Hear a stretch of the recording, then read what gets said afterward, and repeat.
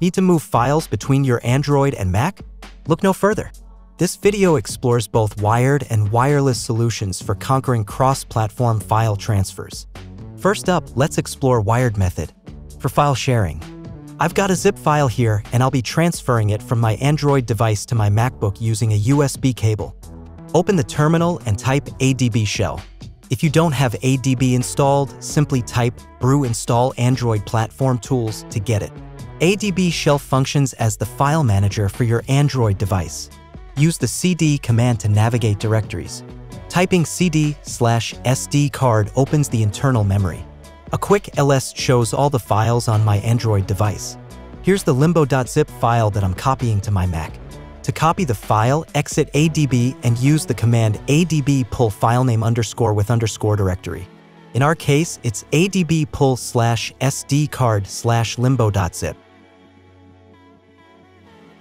And there you have it, file successfully copied from Android to Mac. Now, what if you want to share a file from your Mac to Android? Open the terminal in the file directory and use the command ADB push filename. In my case, it's ADB push upload keystone.jks/sdcard. Check your Android device, the file is successfully pushed. Method number 2. It's the easiest way to move files between Android and Mac. Just head over to the official Android website and download the Android file transfer tool. It works seamlessly over MTP, allowing you to see all the files on your connected device. While you can't directly copy files using this tool like in Windows, you can easily drag and drop them. Let me quickly demonstrate dragging this file to the desktop.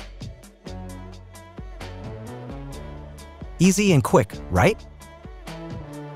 Now let's talk about option number 3, wireless file sharing. To share files wirelessly, connect both devices to the same Wi-Fi network.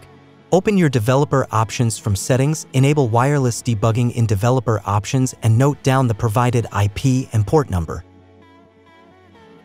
On your computer, open the terminal and type ADB connect your IP and port number. As you can see, the device is connected successfully. Verify the connection with ADB devices. Now you can transfer files wirelessly with ADB commands I showed earlier. This wireless connection remains active as long as you're on the same Wi-Fi network. Personally, I find this wireless method quite handy for sharing files between Android and macOS. While ADB may not be the simplest method, it's undeniably cool and powerful. That wraps up today's video. I'll include some basic ADB commands in the video description. And stay tuned for future videos where I'll explore file sharing using FTP.